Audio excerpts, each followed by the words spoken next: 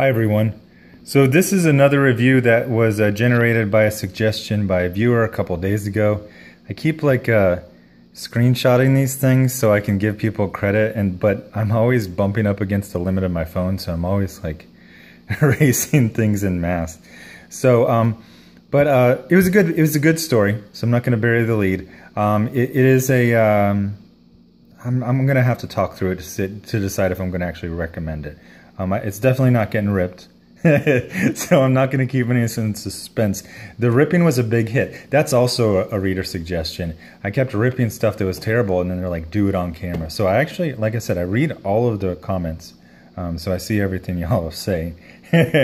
And so to start off with, this cover is so good that I actually gave it some more thought, and then I realized that it's so good that it was almost great, and they just missed a couple of things. Number one, the cover is fake news. This never happens. Deadpool never tries to hit Frank with a snake, and Frank never tries to bash Deadpool's face in with a very reasonably sized rock. It's very much in the realm of possibility to heft that rock. I would have made it bigger. The whole thing takes place on a boat at sea, like way in the middle of the ocean. But we get this forest thing. So two things happened. Either number one, this is just they've decided to do a bit where it's just all portfolio pieces as covers. Or number two, this is just an editor not editing. And I think that's a whole nother video, how editors basically stopped editing. They effectively hire friends or sycophants, and then the sycophants just do whatever they want, and the friends, they just let the friends do whatever they want. So we start off with the full page summary, which to me is a huge waste. But one thing I've noticed about these is, excuse me, I think these summaries are written by the writers, because I noticed the quality of them varies wildly. And this one is very, very well done. It's written by Fred Van Lente, who I'll talk about some more. He's one of those guys who, he doesn't leave much of an impression. He's kind of average. But he doesn't leave a bad impression. He kind of reminds me of a TV writer. You're going to get a solid story with the beginning, middle, and end. There's going to be some twists. He never disappoints you, but he never really gets you excited. So he tells a story that's fairly complicated, and yet he summarizes it so well that I'm jumping into issue 4, and I feel very solid about this. So, back to the cover and how it could have been great. So this composition is excellent, and it really shows someone who knows how to draw, who isn't just using photos or computer, 3D models to learn how to draw. But one of the things that kind of drove me nuts is I looked at this composition, and it's rather flat. It's as if there was a stage right here, and they knew you were standing on it, and they're like, let's both face the camera. But here's the deal. So let's say this is the axis of it. If it would have been turned like this would have gone from a very good cover to a legend. It would have been one of those things they make posters of forever, because it would have made it so much more dynamic. Deadpool in his first build would have been bigger, but then you would have the snake really taking up all this space. There's kind of boring stuff and it's parental advisory. But you make the snake this big. You twist it, then basically Frank is giving his crazy look straight at you, and then the rock, you make the rock bigger. Besides that, it's great. It's definitely an A, but like I said, it could have been a legend. So we get into the story, and right away I go, okay, this guy is really, really using 3D models. Here's the deal, though. He uses them well. We get a good variety of panels and good storytelling. So, it sets up that, the basic story, Deadpool is on a container ship at sea, a combat helicopter has crashed, so you get into something right away. And the other thing I like is that Fred Van Lente doesn't telegraph, he doesn't baby you. We don't get a ton of dialogues saying, oh man, I came here to find this kid, but I can't find him. I sure hope I find him before this happens. You realize from these little circles here that well, that means that means two things. Either Deadpool is drunk, or Deadpool is just coming out of a reverie or just waking up. So we get some little nice body language. And then we get this good moody scene of him checking this. Now, this is all 3D models. And I'm thinking it's just stuff he grabbed off of Google SketchUp Warehouse. But it's done artfully, so it works. And then he spots the kid. Now, again, kind of like with Iceman, and I'm going to go into a tangent on this. So I bought the very first comic that Deadpool was in, which was, you know, Rob Liefeld designed him, and then he was in the New Mutants, and then he was a major figure in X-Force. And I remember how he was, Fabian Nicieza did the dialogue for those things. And it was the Merc with the mouth. He was a motor mouth. They kind of transformed him from just a motor mouth into kind of like a Bugs Bunny Spider-Man type. The problem is, not a lot of writers are funny enough to pull that off. The Deadpool writers from the movie could pull it off. But what we get are these really like Z-grade, like Disney sitcom jokes. And like, I'll just read some. He's like, Hudson Banks, that's you. This isn't the afterlife, right? Like some hacky Lost afterlife where it's like a church or whatever. I don't know why Deadpool, who's like in his 30s, is using upspeak. Upspeak is the way like millennials talk, where they like ask a question when it's a statement. That thing, it's called upspeak. So he's doing upspeak, and then like he just does like a bunch of little failed jokes. There's a good little part where he just kind of sits down, and there's this cool thing where I'm guessing Fred Van Lente has kids because he writes kids like kids. He doesn't write them as like pre-adults. So there's this confusion where the kid's like, he's like, what's happening? He's like, the Skull Man is fighting the other Skull Man. And basically Deadpool's like, I'm going to kill the one that's the bad one. He can't tell it. So then we get into this, and again, I think this artist is using 3D models because the body types are the same exactly for both the Punisher and Taskmaster.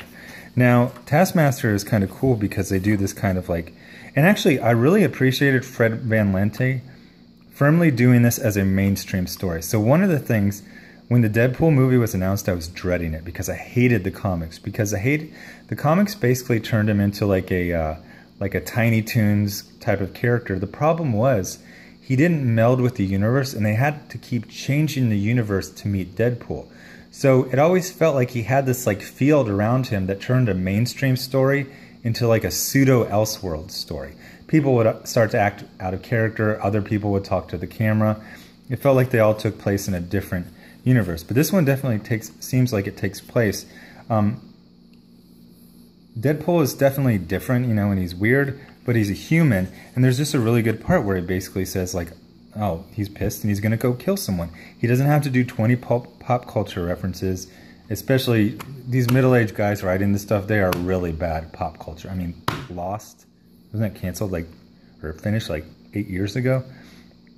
And then there was I'm not even kidding, like I'm barely old enough to get this one. It's they do is it Live or is it Memorex? Which that's like a jingle from like 1984. So then he goes to go fight these guys, and then this is kind of cartoony, but so they have this like dirty banker, and then he has like a oil platform with a classic bank on it, and they have these money things. But I was like, all right, fine, it's comics. So then they do this thing where, now recently, and it was Nick Spencer did it. He had Taskmaster as like a sheriff in a town full of supervillains, and it was really dumb. And then Captain America just laid him out in a couple of punches.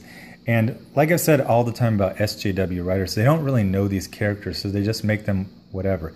Taskmaster doesn't get laid out. The whole thing is he copies and analyzes and improves on your fighting style while he's fighting you. So at some point they mention, first of all, one thing I didn't like is that the Punisher doesn't talk like the Punisher. He talks kind of like I said, that alternate dead. He's like making all these weird jokes and stuff. But Taskmaster at first seems kind of like a clown. You're like, oh, this is like the Taskmaster, and they even reference him being a joke. Then the cool thing is, and then basically he turns it around. He's basically like, okay, I've analyzed you, and he starts like wrecking Frank. So then Deadpool comes in, and this is a really cool, fun panel because this page right here was so good that, you know, I was fully immersed. And so in this scene, so then when Deadpool then Deadpool pops up, and it's a very Deadpool kind of introduction. The problem is he does like a setup for a joke, and then the punchline is terrible. He's like, "Yoo-hoo Tasky," and then he says, "Long time no bleed." It's not funny. Oh, and then he does the, "We both know you're, is it live or is it Memorex super memory?" It's not really a super memory. It's more that he processes information very quickly. So I'm not sure what, I'm in IT, but I don't know what part of the brain would be like a processor. So then we get this cool thing where we start seeing that Taskmaster is actually using moves from Frank that he just learned. And then we get this kind of, it's a pretty cool montage. Sometimes they get a little cutesy and twee with this stuff, but it's a good point where they're like mixing this big image with like inset images, cut to other panels. It's a pretty cool thing. And then sometimes you'll just get a little random like hook 'em horns. And then they both beat him, which, like I said, I'm calling shenanigans on this. Like Deadpool and Punisher, they're not gonna do this one-hitter quitter on Taskmaster unless he wanted to. And then there's even this cool little part where Taskmaster catches himself at least, so he's not a joke. He just got punched and didn't get knocked out or defeated. And then the kid who had kidnapped basically releases the very well drawn ladder. Again, I think even these things are 3D models, but like I said, it's done artfully, so it works. And so he's not defeated, but he's out for right now. So then it gets to some kind of cringy joke where he talks about shipping, relationshiping two characters. But it sets itself up for the next one. Spoilers. Deadpool somehow, and there was a little setup for it wasn't 100%, but I'm confident enough in Fred Van Lente's abilities that he's shown that this was established well in the other things, is that I guess Frank had been shooting Deadpool in the head a lot, and then Deadpool finally realizes that he's doing that to basically mess with his memory. So then he picks up one of Taskmaster's guns, it looks like, and he shoots. I think you're supposed to knee-jerk say, "Oh, he just shot Frank through the head," but this actually looks at having him. Before I enlisted, I read a lot of books about combat, and I recognize this pretty solidly as an in and out, where the bullet actually travels through the scalp and exits in the back. So, they don't present it like that. You're supposed to go, "Oh my God, he just shot him in the head." But this is really temple. It rides around to the outside and comes out the scalp. So then he says, he makes it clear, and I'm glad he made it clear. Sometimes dialogue is on the nose is cringy, but sometimes you need it. So he says, "You've been shooting me in the head over and over again to erase my memory, haven't you?" To be concluded. Blam. So we get I was like, okay, yeah, I'm excited. This is a good story. So just as like a review, so I was like, would I recommend to read this? If the way I described it is enticing to you, yeah, I would read it. And it also, I've got a good enough gauge from the team that I think I can vouch for before and after. Seems like a pretty good, solid comic.